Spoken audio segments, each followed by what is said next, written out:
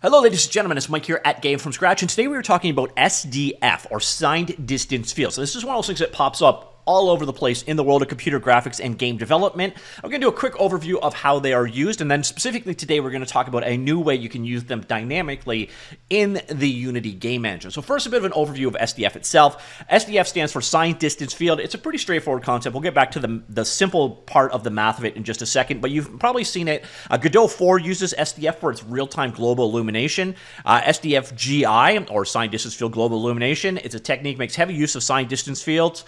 Their definition is a Euclidean distance-based representation of the signed distance of a grid to create this lighting. So it is a system and mechanism for basically splitting the world up and defining the boundaries of objects quickly. So it's being used for lighting solutions. It is also being used in MagicaCSG. This is from the creator of MagicaVoxel. You can basically think of this as a super-powered Boolean modeling tool. And then the signed distance field part of it is when you've got these multiple shapes kind of together, you use SDFs to sort of create like a saran wrapping around the object. That's generally where SDF is used, for providing the shapes of things. Are you on the surface, in the surface, or under the surface? And the math behind it, again, isn't really that horrible. One of the best documentations out there that I found in terms of readability is this Zero Wind article. And you scroll on down here, you can see the most basic signed distance function explained.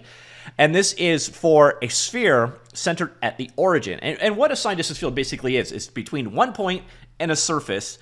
It calculates the distance between them. So the return value is either going to be 0, which means it's on the surface, negative, which means it's within the surface, or positive, which means how far away from the surface it is. So you see the various different calculations that work out right there. Well, knowing if something is on, in, or under the surface of something is a very useful thing to do. For example, right now, in the Unity game engine, you can use signed distance fields in the visual effects graph. So if you're making special effects in Unity, you can use this. Unfortunately, you still have to generate that SDF. And in Unity, SDFs are represented as textures. So how do you go about creating an SDF? Well, you use a tool. So you can use, in the Unity editor, generate SDFs at runtime using the API with the SDF bake tool.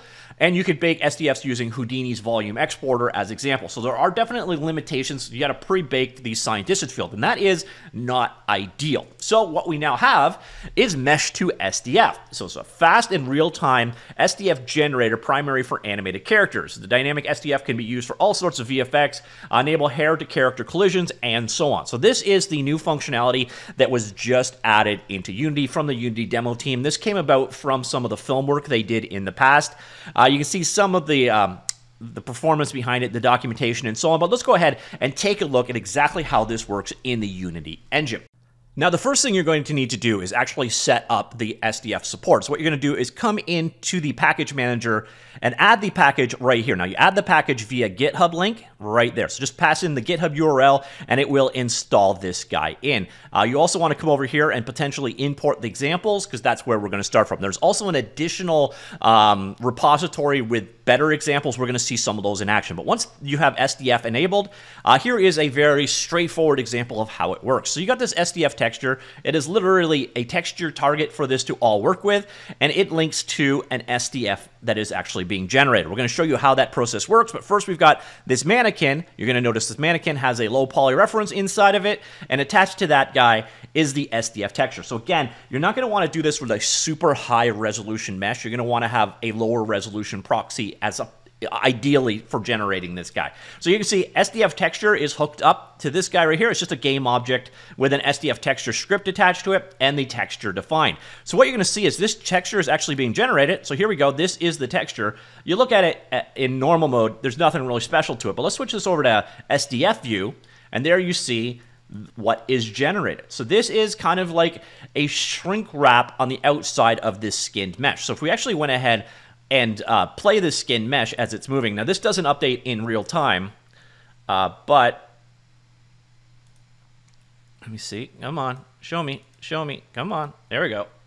SDF. So you can see as we go through it, this guy. So again, you're not getting a real-time update in the editor, but you'll notice as it's moving around, it moves around accordingly. So it's this dynamic field around the outside edge of your model that you can use for special effects. What kind of special effects? Well, that's where we get into the other project that we've got going on. That is this guy right here. And you can see here is a ray marching demo. And this is going to show on the outside edges of it. So, blah, blah, blah, blah. So see how they're wrapping to the contours of our model as he's going through it. But probably a cooler example is, was it this one? I think it's this one, so I'm probably wrong. Nope, not that one. But you can actually see here is another result. Basically, you're filling the inside volume of this guy using the SDF field for the boundaries. And then this one, I think, looks the coolest.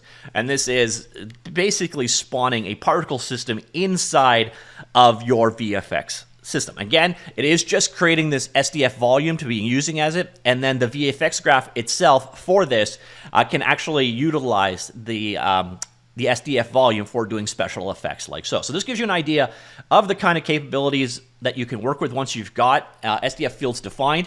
And before, the biggest problem in the Unity world was you had to pre-bake them. What you're seeing here, this is an animated mesh that just has the script attached to it. Be this guy right here. Let's scroll down inside of him.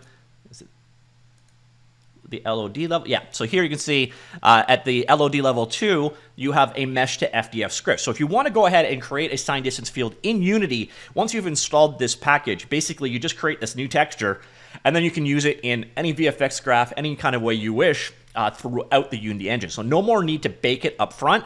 And what this gives you the ability to do, once again, is dynamically calculate these SDF fields. So if you have animations like this, you see obviously the boundaries of this mesh are changing every frame as it's walking, and that is being calculated and updating accordingly in this texture. So that is using SDFs directly inside of the Unity engine.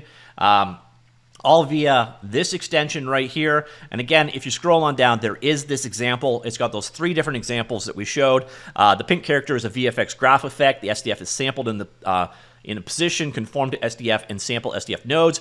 The atom is surrounded by green bubbles in the example of ray marching. So how to surround something on the outside. And Sparky is a VFX graph as well, using the collide with SDF node. So basically, this particle system is inside of the VF.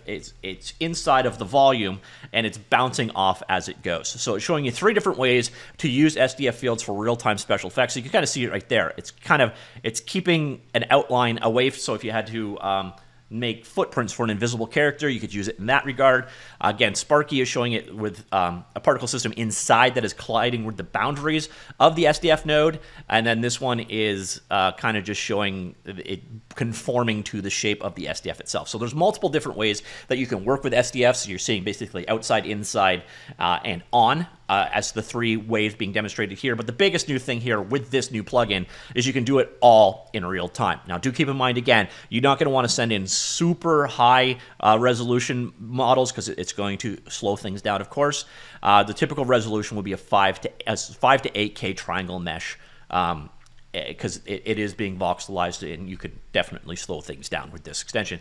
But that, ladies and gentlemen, is SDF inside of Unity. So again, being used in Godot 4 for real-time global illumination, being used in MagicaCSG for Boolean modeling, basically.